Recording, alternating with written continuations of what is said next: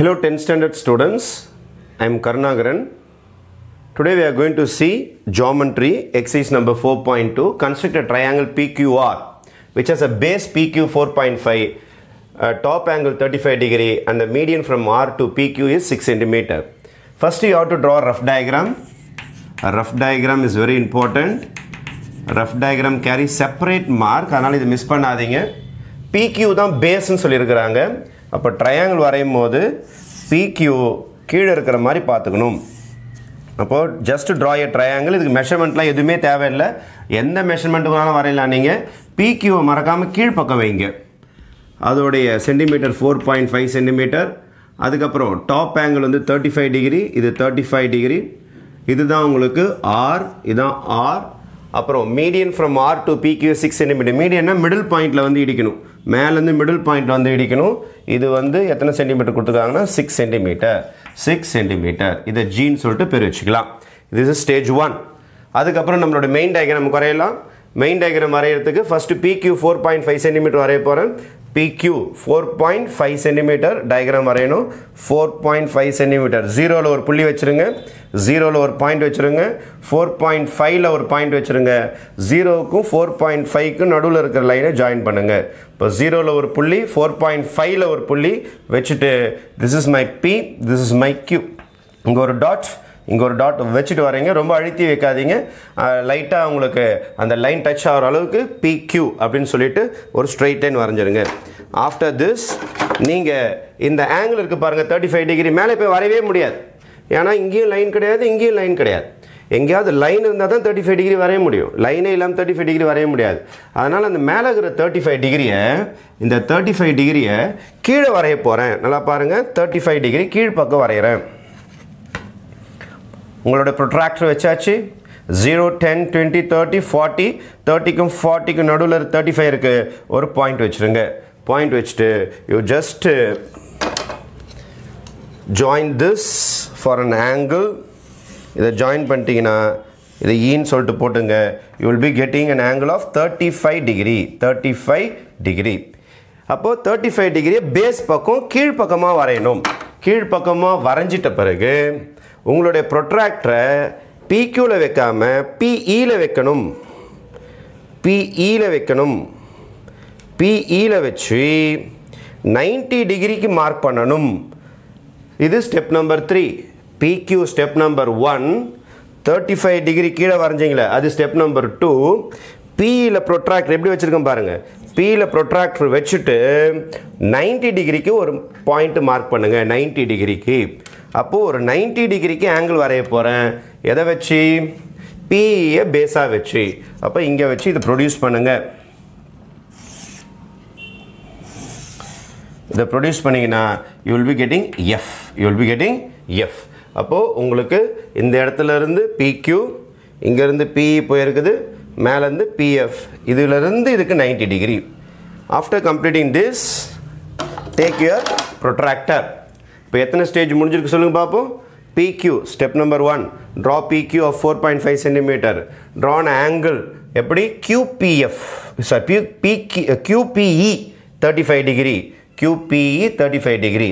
அப்புறம் EPF எத்தனை degree? 90 degree. அப்போ 3 ஸ்டேஜஸ் முடிஞ்சிருக்கு. 4th ஸ்டேஜுக்கு வரீங்க.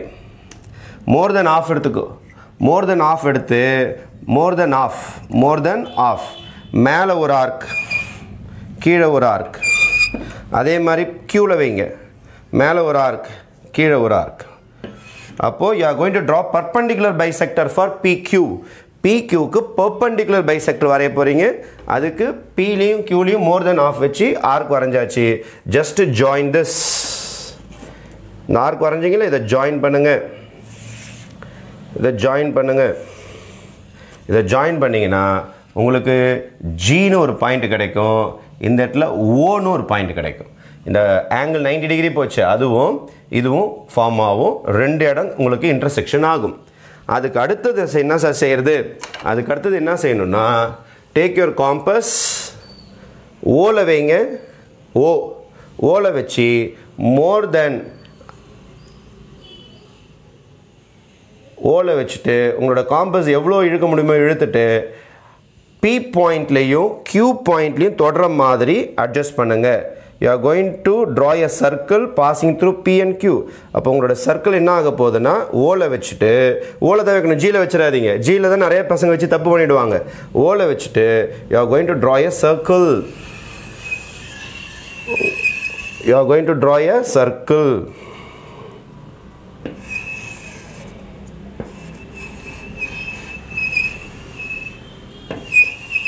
We are going to draw a circle. Okay வா?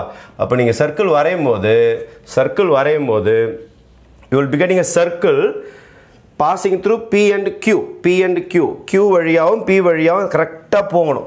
இது வழியாக அந்த சர்க்கிள் போகணும். ஒரு வாட்டி வரைஞ்ச உடனே காம்பஸ் எடுத்துருங்க. ஏன்னா உங்களுக்கு டபுள் ரொட்டேஷன்ஸ் வரக்கூடாது. டபுள் ரொட்டேஷன் தான் டபுள் சர்க்கிள் தெரிய ஆரம்பிச்சிடும். அப்போ ஜஸ்ட் ட்ரா எ சர்க்கிள். அப்போ circle வரைஞ்சாச்சு. The circle will be passing through P and Q.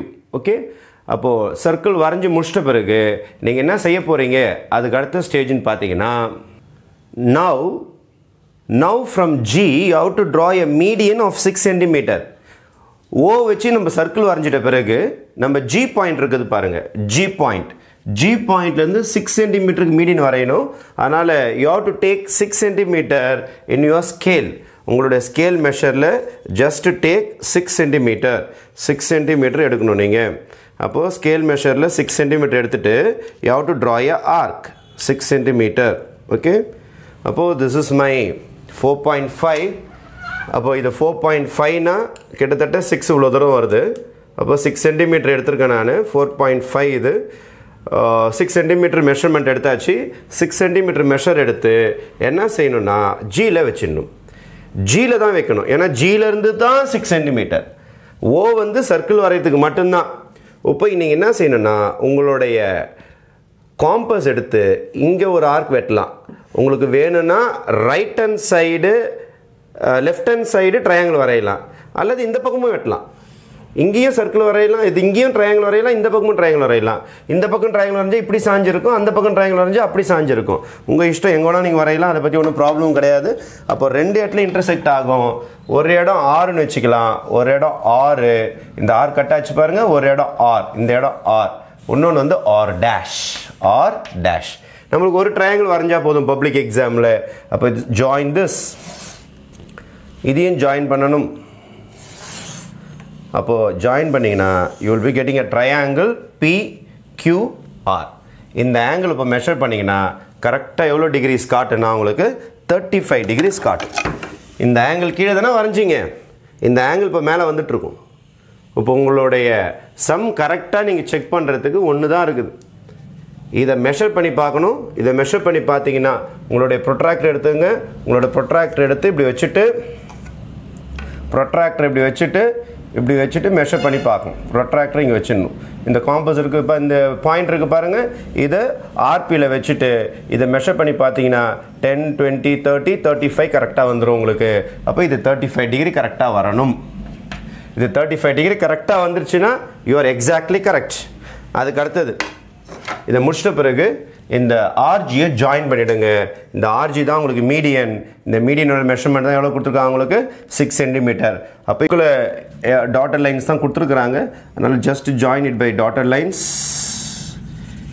இது கரெக்டாக எத்தனை சென்டிமீட்டர் இருக்கும்? 6 cm. இப்போ என்னென்ன மெஷர்மெண்ட்டை நம்ம எழுத வேண்டியதாக இருக்கும்? PQR இதான் மெயின்.